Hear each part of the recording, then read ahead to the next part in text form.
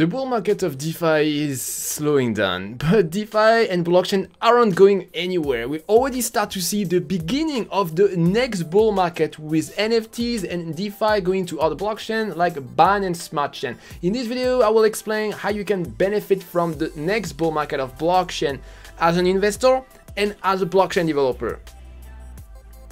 If you don't know me, I'm Julien, and on my channel EatTheBlocks, I talk about DeFi and blockchain development. If you are interested in becoming a professional blockchain developer and make $100,000 per year, check out my free training down below. One of the next bull run in blockchain is NFT or non-fungible token. With NFT, you can represent assets that are unique, or if you want to say it in a more fancy way, we say that these assets are not fungible. Technically, we are talking of ERC 721 and ERC 1155. If you don't know what are these two standards, I have a video on this topic on my channel, so go watch them. It's very important to understand how these tokens work.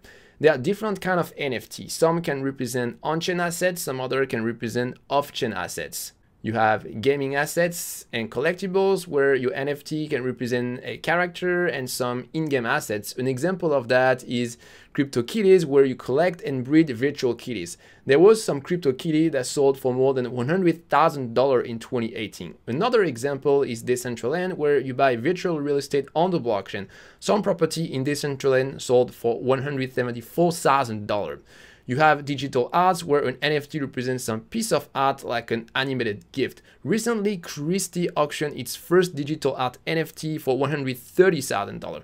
Currently, the volume of transaction of NFT is still small, but it's growing really fast. So how can you benefit from this NFT?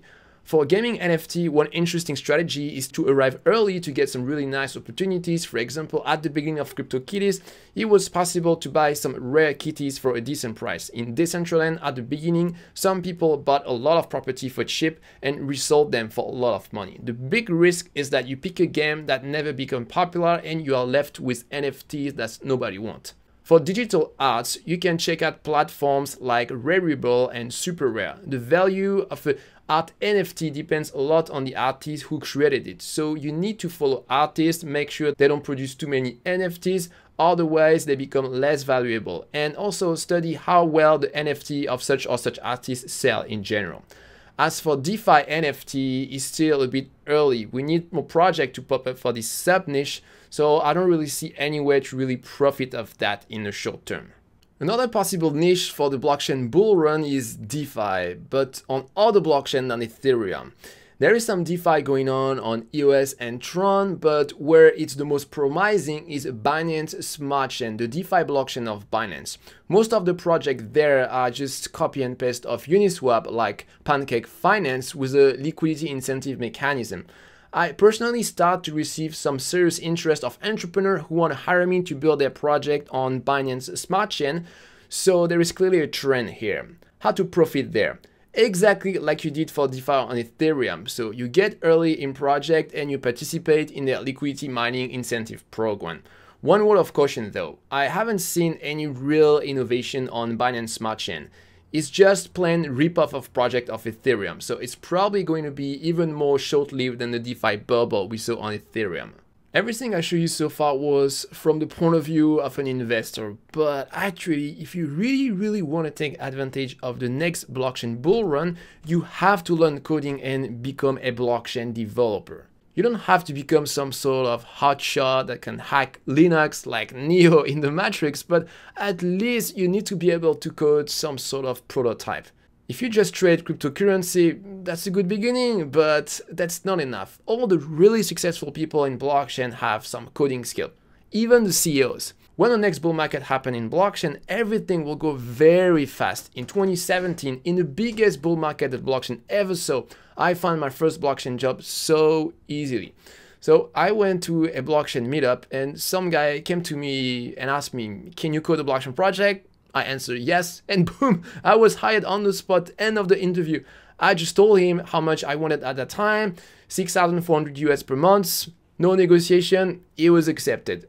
But I was ready. When the bull market happened, you will have tons of opportunities. On LinkedIn, I was bombarded by job offers every single day in 2017.